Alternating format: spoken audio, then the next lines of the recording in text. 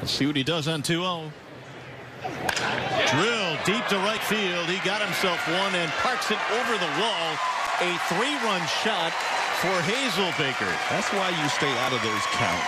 2-0, 3-1, 1-0. Especially if you can't overpower the hitter.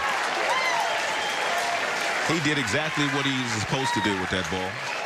He had 13 home runs in the minor leagues last year, so he has some pop, but he put it on display there to make it a 1-run game. It's a 2-0 fastball that's right down the middle. He was looking in one zone, and he simply just pulled his hands down into the strike zone and barreled it up nicely.